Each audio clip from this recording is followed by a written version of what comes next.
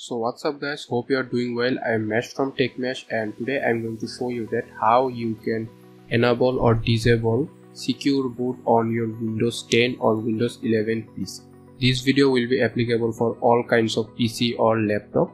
So this is a generic video and I will show you the easiest method to do it. So at first we need to restart our computer, and while restarting our computer you need to keep pressing on shift key on your keyboard. Alright. Okay, so let's click on our power icon here and then we will click on restart and don't release the shift key. So keep pressing on your shift key while you are restarting. Alright, hold your shift key for a while and it would say please wait. And now after restarting, now you can release your shift key and it would say please wait.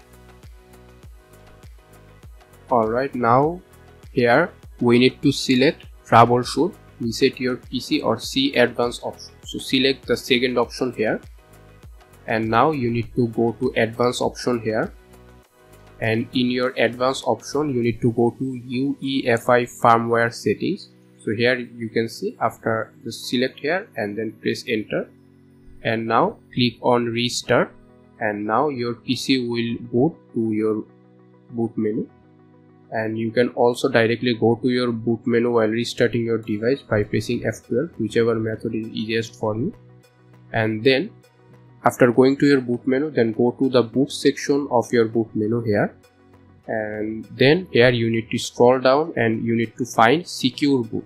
So you would have an option like secure boot here on your boot option, and then just enter, click on your boot menu, and then here you can enable or disable it, whatever you wish.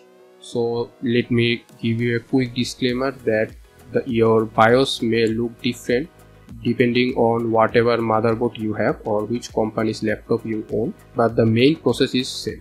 So after enabling or disabling, then just press on escape, or you can also click on save and exit and then press on yes. So you need to save it, and now after your PC reboot, then your secure boot should be enabled. So that's it. That's how you can enable your secure boot in your Windows 10 or Windows 11 PC or laptop. So if this video worked for you, then don't forget to hit the like button. If you have any question or any suggestion, then let me know that in the comment section below. And please subscribe to my channel and hit the bell icon for more future videos like this. So I'm Mesh from techmash and I'm signing out.